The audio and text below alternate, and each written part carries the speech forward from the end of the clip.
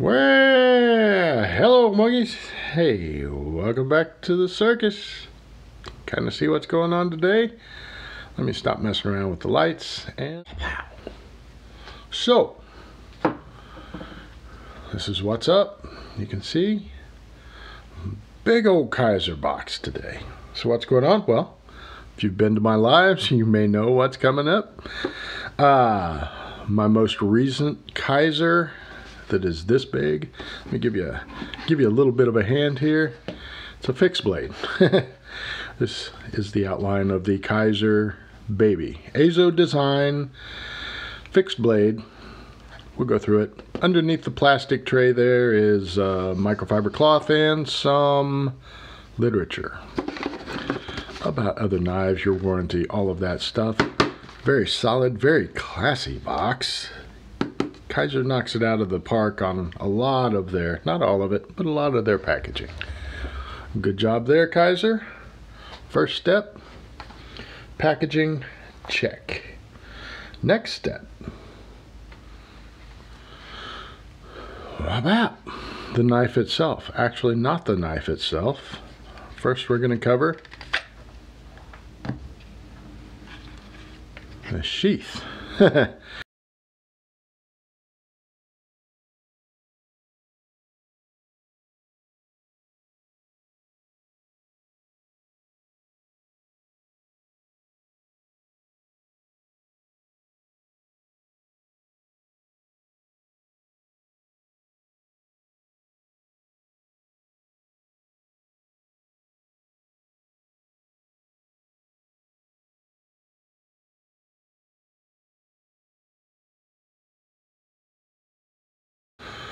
Okay, now that nastiness is over with, let's go through why we had to do that.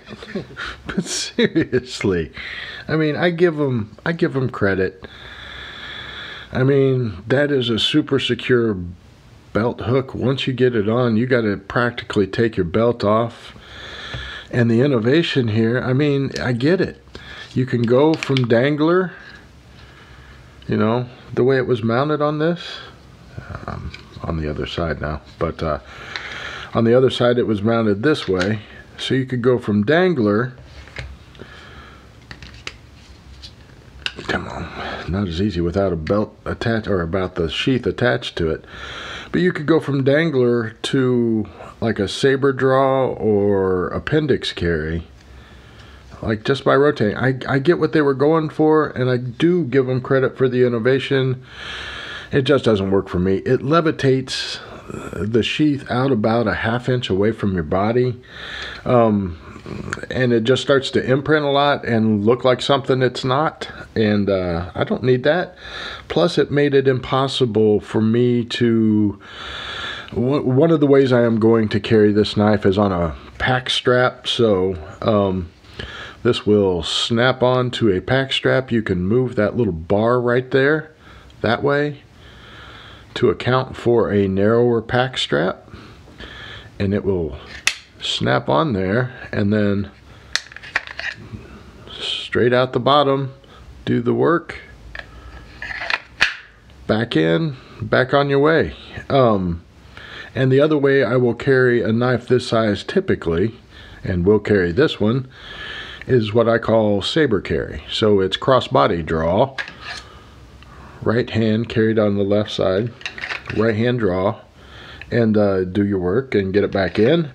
I find a lot secure and a lot easier to mount and dismount than something like scout carry, which is behind your back.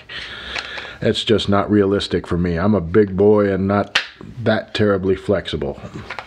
So that's how I'm going to carry this, is using this large tech lock type situation.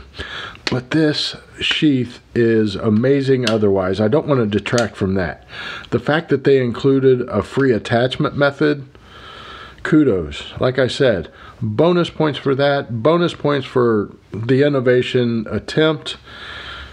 I hope you refine it and find a way to make it work that, you know, that makes it worthwhile for everyone.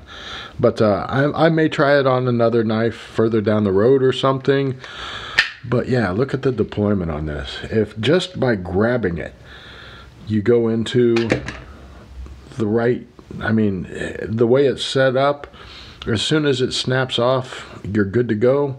The thumb just slides forward, and there is quite a bit of jimping here that is perfect. It's slightly grippy, but it's not going to rip your skin off. If you have gloves on, it's still going to grip without tearing you apart. So it's crowned over on the sides, but you got a nice tooth right down the middle. I think it might actually work really well as a kind of a file to get some fatwood filings off. We'll see. See, because now that I have the attachment method that I want on here, I can get outside with this. I can EDC this. I can try to, at least. Both of those. Get outside and let's take a quick flyby. Billboarding on this side is Kizer, their logo, 154 cm, that is right. This is 154 cm steel. Great working stainless steel. And then 1044C2, that is the model number for this. C2 is the JG10. Look at that gorgeous JG10. And brushed stainless hardware, along with that satin finish on the 154 cm, excuse me, 154 cm stainless blade. Yeah. The 1044C1, black G10, black hardware, black coated 154 cm blade. So yeah, a murdered out baby. That's right, in case I haven't mentioned it by now, this is the Kizer Baby, designed by Azo. That is his logo there. The T8 on this side, just simple brushed on this side. You can see that lanyard hole there, in case you need it. The only issue I have with any part of this is, come on, come with me, camera, we can do it. Teamwork makes the dream work. There we go. Where they transition from this nicely contoured, 3D contoured G10 to the top and bottom here, very abrupt, but taking it and sanding it down, giving it a little bit more of a kerf on that edge would make it even more comfortable. The other issue I have, you may be able to tell, this narrowest point would normally work as one of my favorite features on a knife, which is a middle finger control point. However, when I use it that way, for the hard use sort of task, the push cutting things, where my index finger is going to land is not in the choil meant for it. So I have to cheat back a little bit. Nothing too major. It means the ergos are, once again, ever so slightly off from my chubby fingers. I am used to that by now, and this grip is not uncomfortable even slightly. It's trying to push these three fingers this way and this finger that way, keeping it in a weird tension so I don't feel like I have to white knuckle this to keep a good grip on it. So in an odd way, it kind of works. It just could be a little bit more comfortable. And I think to make it more comfortable would be to move, for me and my chubby fingers, would be to move this narrowest point back here about 1/4 of an inch. But still an amazing grip on this knife, very secure and very, very much just an awesome knife. If I haven't mentioned it, this is a great knife. It is what I consider a budget knife. This knife is $59 if you pay full retail price for it. I said this knife is $59 if you're silly enough to pay full retail price for it. I say silly enough because there are codes out there. If you buy this at Mojave Outdoors, which is where I bought it, it was on sale for $50 back over the holidays. Like I said, this was the last knife I bought of 2021. So if you watch, it might go on sale, but if this model, this JG10, it's frequently not in. It goes quick. Everybody seems to want this. Everybody loves to mod their JG10, and I get it. Totally get it. I am with you. But if you like the murdered out version, it's in right now. It is $59. It's full price right now. But if you use the code BEESBLADES, right here, BEESBLADES, all capital, all one word, put that in when you're checking out, it'll take 10% off for you. How about that? You're welcome. Thank Bees. You don't need to thank me. I'm not doing anything but telling you about this awesome knife. This thing proved to be an amazing companion knife to my chef's knife, which was several times more expensive than this and worth every penny. I'm not gonna lie, I love that knife. I miss it dearly. It is out with Stevie Wonder Woman right now. He just dropped a video. In fact, I'll put that video up here too. Go check out Stevie Wonder Woman and check out what he had to say about my Dogwood custom chef's knife. This one worked right alongside it, and let me tell you, it proved to be the perfect size. I need a companion knife somewhere in this size.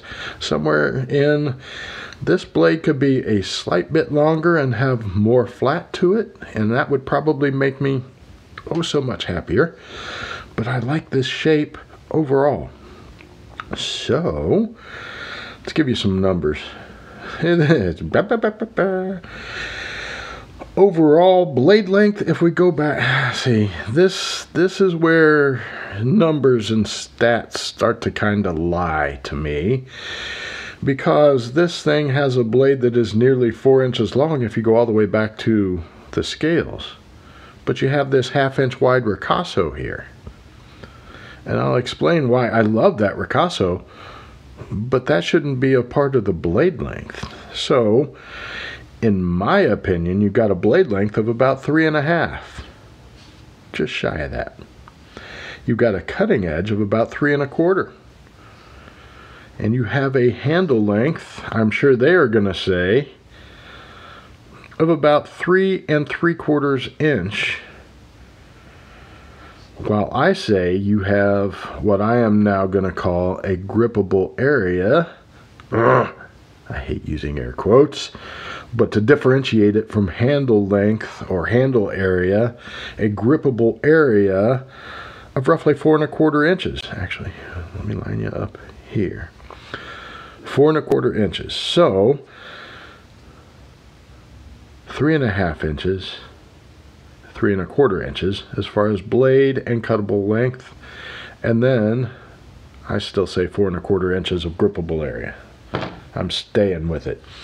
I did put calipers on this. Blade stock is right at 1/8 of an inch. Nicely done. Could it be better? Yeah, I think when I take these off to dye, I may see if the screws are long enough to put some liners in and kind of chase a little bit thicker handle and give it some more contouring as it comes off down to these flats. So we'll see if I manage to get that done or not. Hey, being adventurous, also trying to be honest. Anyway, there is one knife that for some reason is nearly identical in terms of length, and its seeming desire to be a crossover knife that does outdoor stuff and EDC. This one doesn't pretend to be a kitchen knife. This one, because of that kind of Bob Lum feel, I feel it does want to work in the kitchen, and it does it very well, as I said. But notice the length of the micarta and the length of the G10, nearly identical. The length of the exposed steel, nearly identical, although the cutting edge on this quite a bit smaller. You've got that big exposed ricasso. Like I say, the beauty of that exposed ricasso is that all of the different grips you can get on this knife, that becomes your pinch point. So as you lock this down with your middle finger and that narrow point, which at this grip is in exactly the right spot.